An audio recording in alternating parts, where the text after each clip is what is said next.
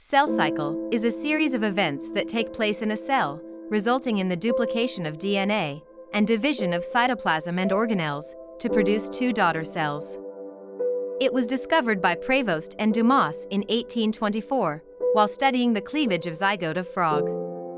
It is a series of stages a cell passes through to divide and produce new cells, which is necessary for a living organism to grow.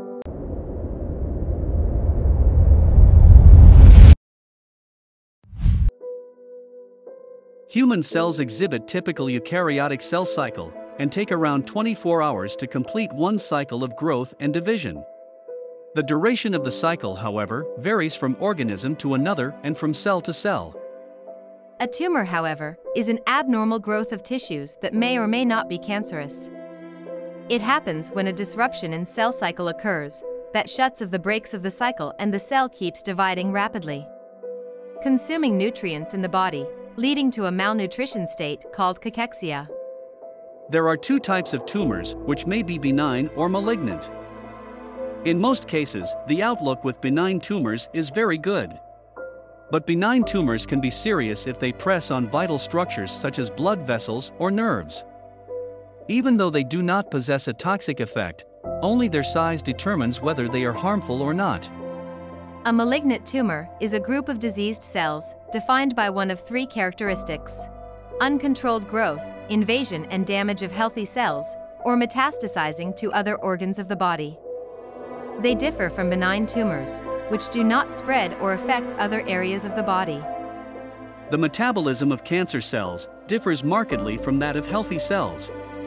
It is now becoming clear that these differences may be a driving force of cancer cells. For example, cancer cells consume far more glucose to generate energy and to produce materials that support cell division. Until recently, these features were considered just another way cancer cells differ from healthy cells.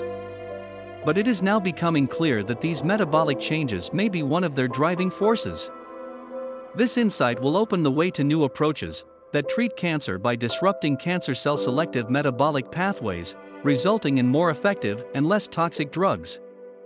Cancer cells often abandon the efficient energy-producing pathways used by most cells and shift to alternative strategies that yield less energy, but generate more materials needed to build new cells.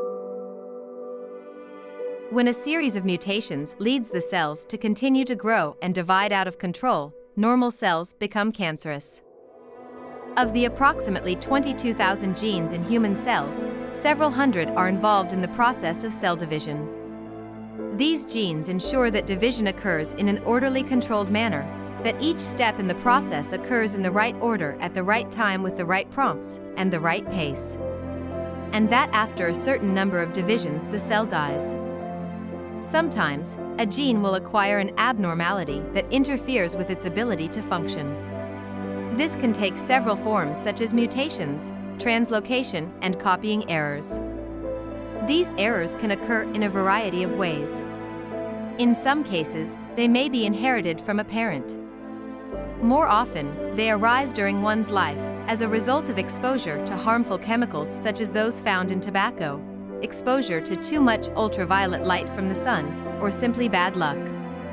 A mistake made during the process of DNA duplication during cell division.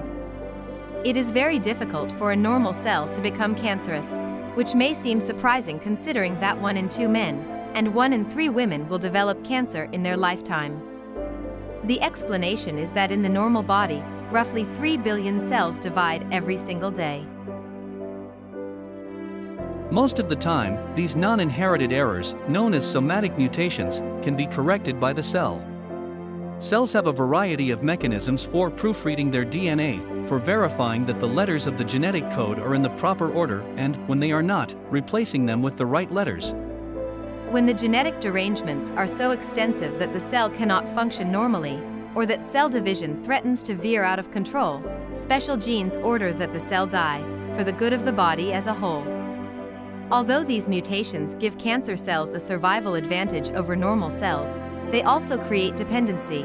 The cancer cell literally cannot live without them. Targeting such mutations with specially designed drugs remains one of the greatest areas of promise in cancer medicine.